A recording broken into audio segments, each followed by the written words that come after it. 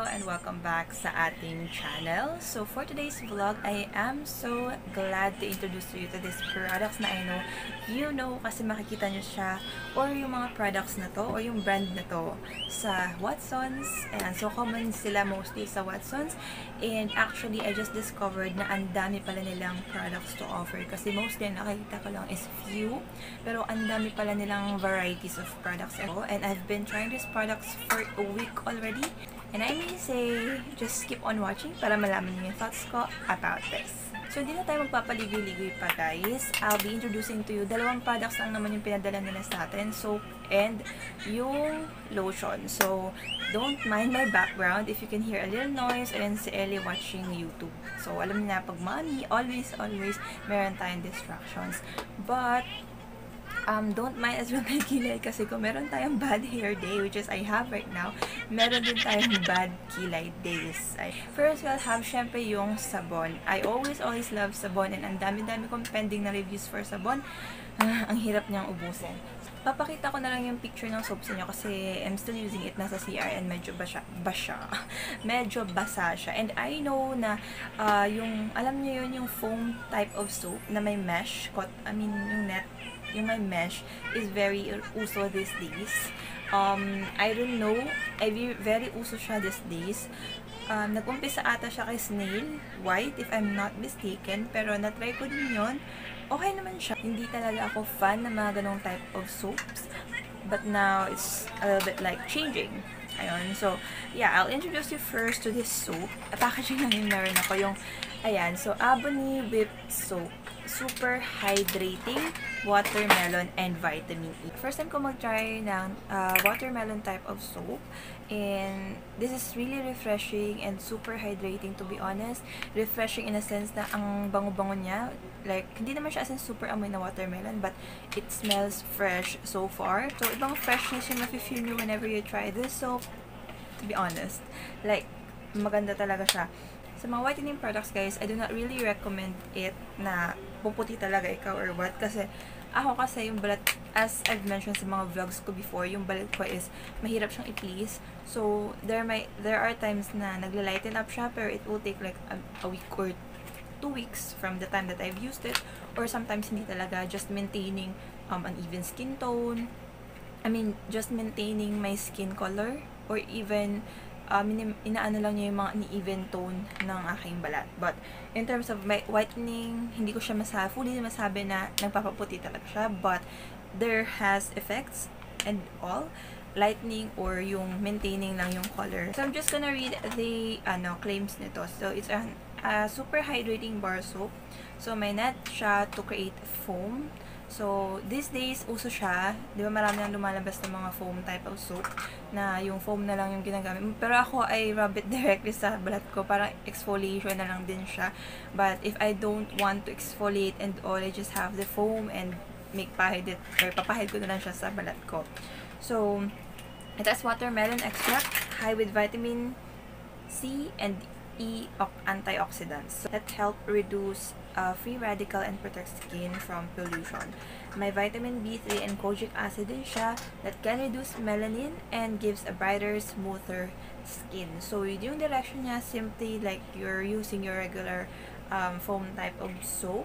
So, babasain nyo siya, i-rub nyo siya, then hanggang lumabas yung froth forms foam. Yung as in, pinong foam. So, yun yung gagamitin mo to massage on your skin, and that's it. So, again, my final verdict in terms of smell or yung amoy niya, super refreshing, mabango, and all. It's 9 for me. It's pasado for me. Yung pagiging mabula niya, sobrang pasado sa akin. Kasi guys, sabi ko sa inyo, sa mga vlogs ko about soap or reviews about soap, basta mabula, it's fine. I like it. Kasi hindi ko talaga feel yung sabon pag hindi siya bumubula. And I don't know why.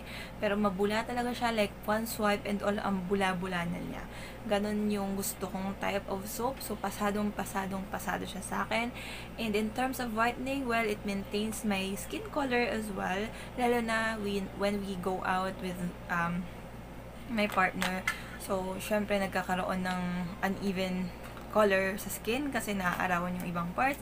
So, it really helps a lot naman with getting back my original skin tone. And then, for hydration, well, it hydrates as well. Syempre, with the help of lotion. And speaking of lotion, meron din silang pinadalang lotion sa atin.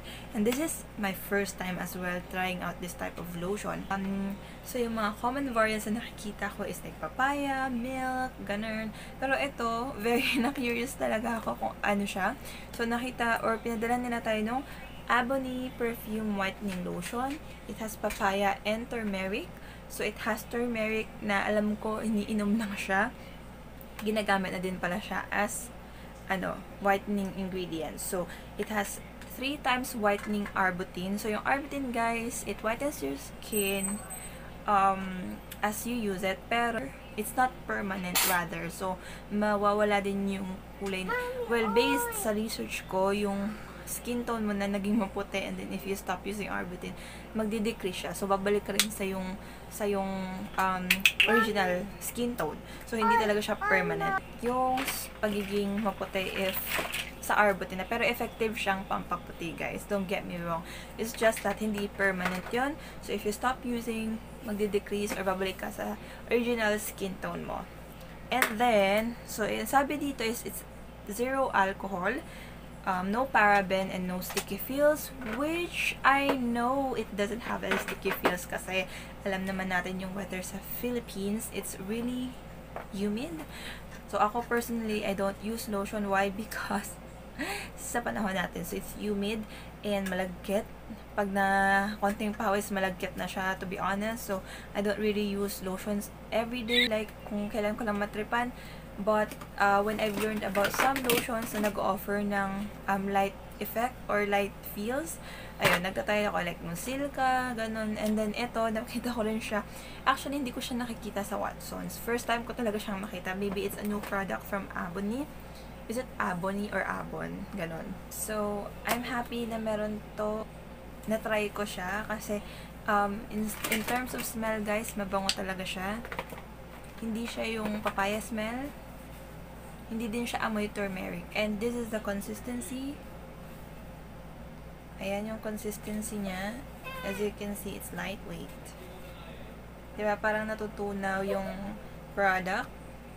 Para siyang nagiging watery. Ayan. Ang bango niya, guys. Hindi siya yung literal na papaya. So, parang hindi din siya amoy sweet na sweet. Pero sakto lang yung amoy niya. Amoy perfume, pwede mo siya maging perfume, to be honest, kasi nga whitening perfume lotion, diba?